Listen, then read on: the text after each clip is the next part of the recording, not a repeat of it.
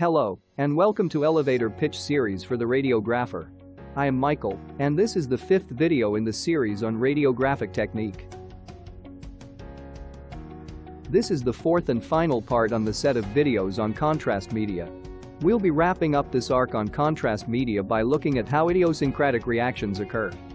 In the last video, we learned how dose-dependent reactions occur due to contrast media targeting specific organs. What about the dose-independent reactions?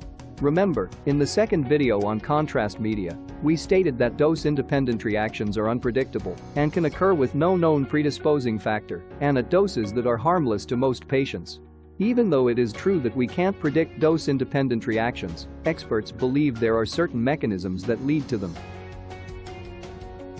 5 mechanisms that are believed to cause dose-independent reactions include histamine release, complement system activation, enzyme binding, chemotoxicity, and anxiety. Let us look at all these in detail. First is histamine release. Our blood contains something called leukocytes, or white blood cells as they are more commonly known. They help to protect the body from infections. Types of leukocytes in the blood include mast cells and basophils. These cells are found in many areas of the body, the skin, intestines, heart, respiratory system, and so on. They protect the body from germs and allergens by releasing chemicals that would help to destroy these germs and allergens. Occasionally, these cells can recognize contrast media as an allergen when it is introduced into the body. This causes the cell to release their destructive chemicals, one of which is histamine. If you've ever taken a course in pharmacology, you would have heard that histamine is a mediator for inflammatory reactions. This means that histamine can cause inflammation. So, when contrast media causes mast cells and basophils to release histamine, inflammatory symptoms are experienced. These include itching, a reddening of the skin known as flushing, metallic taste in the mouth, edema, hypotension, bronchospasm, and arrhythmia. We already pointed out that idiosyncratic reactions like this can occur in any random situation. It has however been observed that reactions due to histamine release occurs more often when highest molar contrast media that contains meglumine is used and in patients with a wide history of allergies. Next is activation of the complement system. The complement system is another part of the immune system. It is made of certain proteins. What it does is that it boosts the ability of white blood cells to destroy germs and allergens. In the normal state of the body, when there are no germs or allergens, the complement system is inactive. But once an injurious stimulus occurs, the system is activated. An example of an injurious stimulus is damage to the inner lining or endothelium of blood vessels. And do you know any chemical that can cause this damage? Contrast media. Contrast media can cause damage to the endothelium of blood vessels, leading to activation of the complement system. When the complement system is activated, it mediates the formation of chemicals like kinases, fibrinogens, and degradation products. These chemicals also cause inflammatory reactions like histamine. Like we have stated, the complement system is normally in an inactive state. This is because of certain chemicals called the complement system inhibitor. An example of these chemicals is the C1 inhibitor, which helps to prevent the complement system from being unnecessarily activated. This is why idiosyncratic reactions due to complement system activation occurs more often in patients with a low level of complement system inhibitors. Also, because highest molar contrast media is more likely than lowest molar to damage the endothelium of blood vessels, more complement system-related reactions occur in highest molar contrast media use. Another way through which experts believe dose-dependent reactions occur is enzyme binding or enzyme inactivation. Do we remember what enzymes are? They are practically proteins that regulate how fast chemical reactions occur in the body. Processes like the breakdown of food and buildup of energy are chemical reactions. Enzymes make sure these processes do not happen too quickly or too slowly. One example of an enzyme is acetylcholinesterase.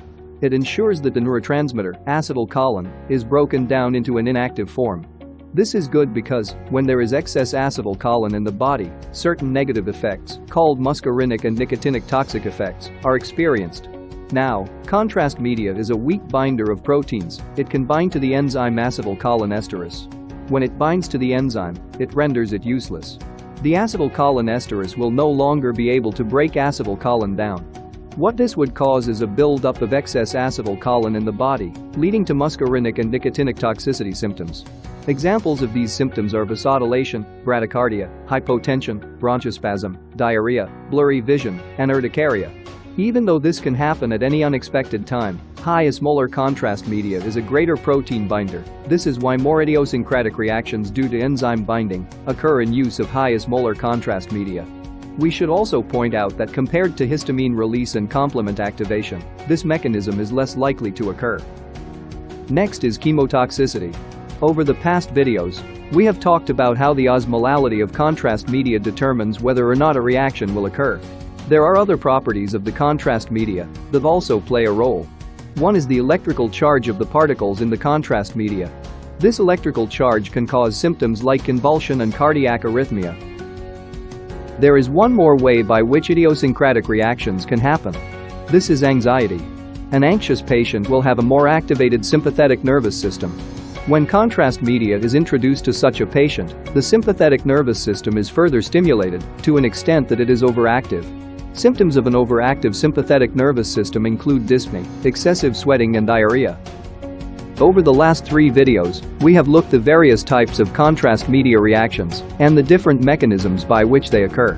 Now, there are some options available to radiographers to help prevent a contrast media reaction from occurring. These strategies are used in situations where a patient is more likely to suffer a reaction, like in the high-risk group patient. Let us conclude this video by looking at some of these preventive measures. First is prior pre-testing. In this method, a small dose of contrast media is administered before the full dose. The patient is monitored to see if he or she reacts to this test dose. If the patient suffers a mild reaction to this small dose, it indicates that the patient could suffer a major reaction when the full dose is administered.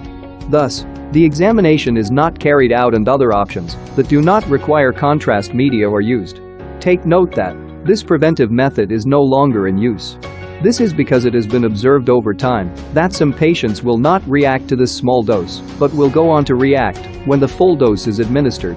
Also, some patients suffered severe reactions to this test dose.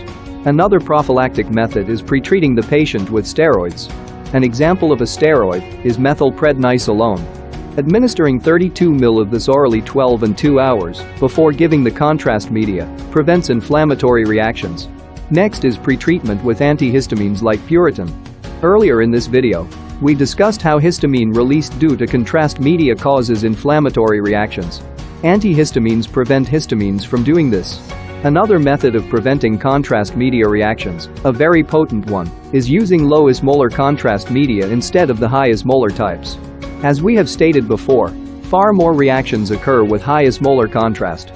Lastly, we already pointed out anxiety as a potential cause of reaction to contrast media.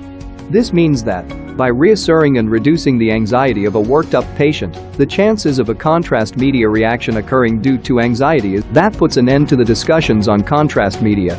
We move on to another exciting aspect of radiographic technique in the next video.